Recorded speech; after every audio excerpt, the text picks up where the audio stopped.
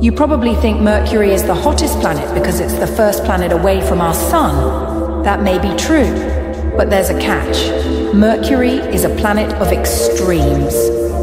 During the day, which actually lasts about 30 Earth days, it's one of the most scorching places in the solar system, more than 4 times hotter than boiling water.